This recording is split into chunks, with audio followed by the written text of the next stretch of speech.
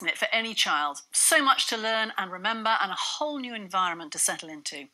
A big challenge for teachers is often just getting youngsters to sit still and concentrate. So some schools are now using the ancient art of yoga to teach children how to be calm. Staff say it's the first building block to learning. James Ingham has been to Leon-the-Solent Infant School in Hampshire to find out more. Sun salutation. Sun salutation stands for the sun. Sun salutation stands for the sun.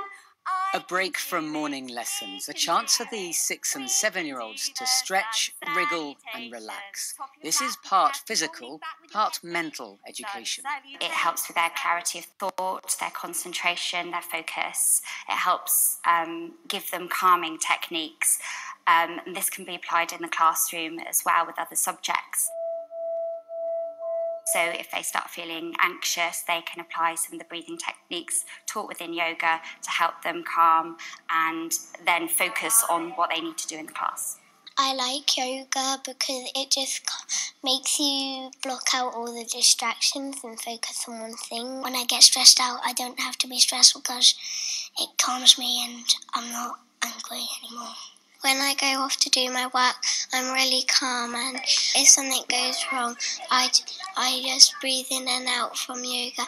The school says many pupils have benefited in that way. Concentration has improved noticeably, and yoga's having a positive outcome on pupils' mental well-being. The physical side of it actually has helped to develop fine and gross motor skills with the children, which are essential skills they need to be able to move around. It helps with their balance, but it's also had a huge impact on their emotional well-being, which is something that we're really concerned with, giving them positive emotional health. And his shoulders rolled back and down. The school has spent £3,000 on this year-long pilot, money its leaders and governors think is very well spent. We felt after a trial that this proved some real good benefit for the children with relaxation and concentration. Yoga's over. I think as a parent as well, my children are coming home and talking about it and want to show me what they're doing at school, and I think that shows a great deal. They're really sort of involved in it, and it's paying dividends. They certainly seem calm, don't they? That was Simon Tripp, a governor and parent of the school, finishing that report. Well, Charlotta Martinus is a yoga practitioner, and she's lobbying Parliament to get yoga included in the national curriculum. I spoke to her a little earlier and asked her if this was just the latest fad. I suppose you could say it's been a fad of the last 3,000 years.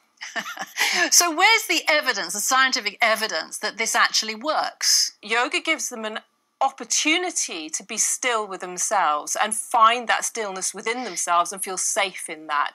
And some psychologists call that a secure attachment, but within themselves. And that gives rise to a fantastic amount of confidence and cognitive ability. I mean, reading, writing and arithmetic, on the curriculum have got to be, for many people, the most important thing. Yoga, really, does it need to be there?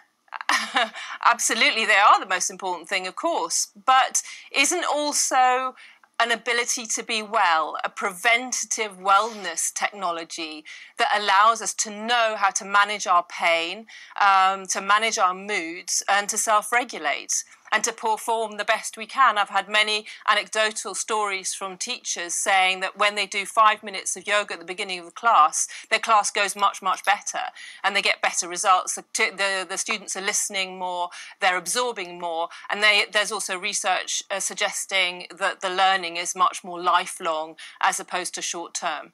Charlotte Martinus, thank you very much. Thank you. I think it's really interesting. It's an interesting talking point as well. And how's your reclining pigeon and half Lord of the Flies?